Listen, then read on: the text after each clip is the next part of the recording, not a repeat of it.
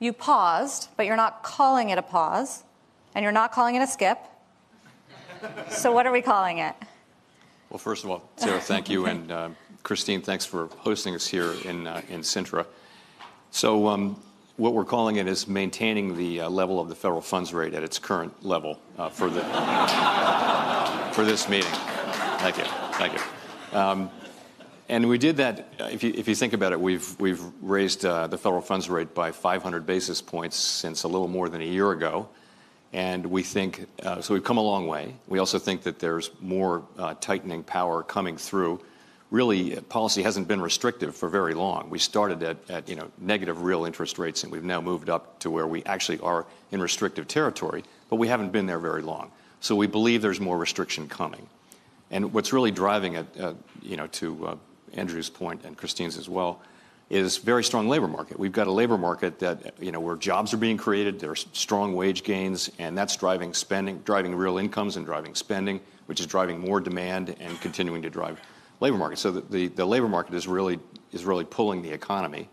And my colleagues and I, as you will know, wrote down in our SEP 2 more additional rate hikes. The median was quite a strong majority, actually wanted 2 or more rate hikes. And the reason for that was, if you look at the data over the last quarter, what you see is stronger than expected growth, a tighter than expected labor market, and higher than expected inflation.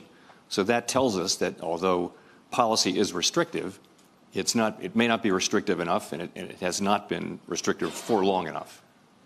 So I don't get why you didn't raise rates at the last meeting, especially I think it was a surprise that it was a unanimous decision to hold rates steady when you said a majority think that they still need to go farther on raising rates. It's really just as you get closer and closer to the goal. What we're aiming for is a stance of policy that's sufficiently restrictive to bring inflation down to 2% over time. As you get closer to that, you get closer to the place where the risks become more in balance. So, we did 4 75 basis point hikes in a row starting in June of last year. In December, we moved down to 50. Then we did 3 consecutive 25 basis point hikes. So this is really just a continuation. We're going to move the decisions a little bit, make them with a little bit more time in between them, in an effort to get more information from the data to see how much restraint is really coming from these, through the pipeline from rate hikes that we only made now, in many cases, 6, 8, 9 months ago. So that's why we did it. So maybe in every other meeting hike?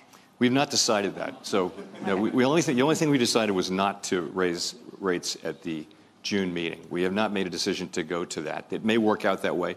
It may not work out that way. But I wouldn't take moving at consecutive meetings off the table at all. I'm trying.